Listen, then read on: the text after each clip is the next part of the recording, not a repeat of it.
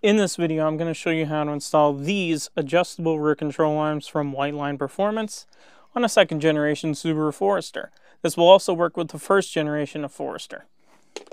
Let's get into it. Now I'm only going to show you one side because you can actually do the same process for either side. What we have to do is jack up the car first and take off our wheel using a 19mm socket. Then once our wheel is off, we can take care of our end link.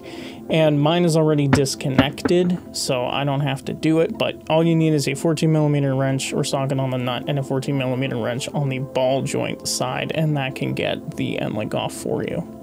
Then we have this 19mm bolt here on the knuckle, then a 22mm bolt and a 17mm bolt, both with 17mm nuts. We want to get a wrench on this back bolt here. You can undo the bracket on this brake hose, but I wasn't able to, so I was able to slip a wrench on the back of it, no problem. Then, unfortunately, my bolt was very stuck. It was even bending my breaker bar, but I finally got it with a ratchet and a pipe, and you can hear just how bad that bolt was stuck. But after a little bit of elbow grease, we can get that nut off, and there is a washer that comes with it as well, and that's the washer. Now we can start tapping out our knuckle bolt. However, you will have some binding issues with the rear arm, so it's easiest to get that rear arm out of the subframe first. So 22mm socket on the bolt and 17mm wrench on the back. You have a nut and two washers. One of those washers is a cammed washer, and you'll see that in just a second.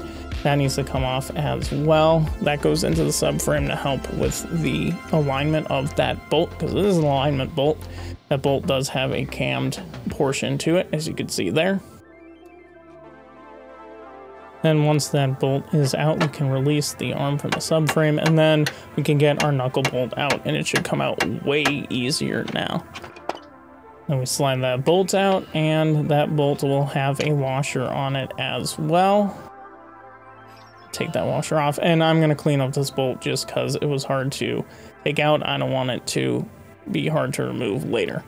Then on to the front arm, you have this little dust cover that's on there, and there's a little washer with some tabs on it behind it, and that's what it sort of locks onto. So make sure you put in the right orientation when you put it back together.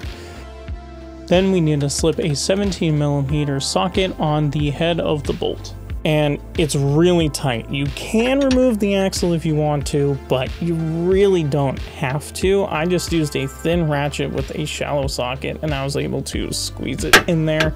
You might have to jack the hub up to get the axle out of the way.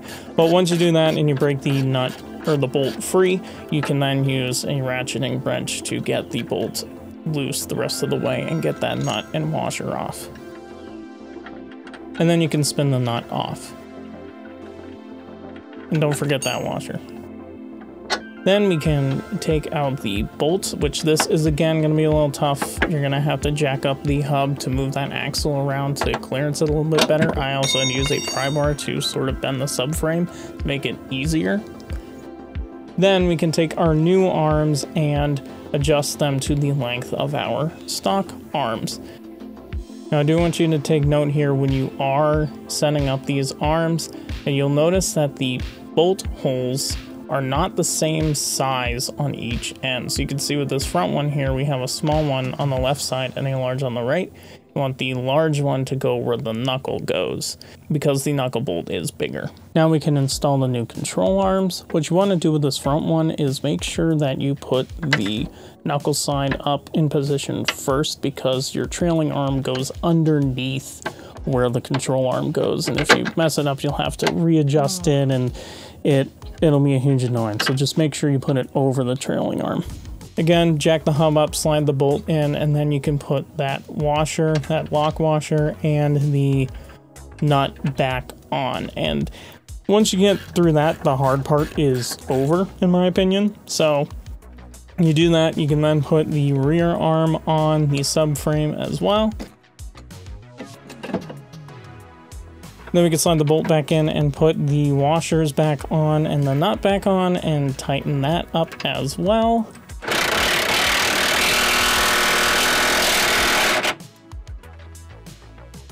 I also went ahead and put that dust boot cover back on, which you could have done that before you put the rear arm on. It doesn't really matter. Just make sure it's on before you complete this job. Then we'll put the knuckle bolt back in and tighten down all of our nuts for adjustment. You are going to have to take it for an alignment, so you don't have to go too crazy, but make sure everything is tight. You're also going to want to torque your bolts on the subframe and the knuckle. I'll leave up on the screen all the torque specs that you need. That front one will be a bit difficult, so just try the best you can to get it as tight as possible. Again, you're going to need to bring it in for an alignment anyway. Then after that, we can pop our wheel and lug nuts back on. You can also reinstall your end links here as well. The torque for those nuts will be 33 foot-pounds. My car is lifted, so I can't actually use my end links, so I'm leaving mine out. Once we remove our jack stand and then lower our car back on the ground, we can then torque our lug nuts to 65 foot-pounds. And once we've done that, the job is complete. That is how you install the Whiteline rear control arms on a first or second gen Subaru Forester. If you want to learn more about the parts in this video and why I'm installing them, you can click on the video right here to learn more about other parts you may need to install on your lifted Subaru. And I'll catch you guys over there.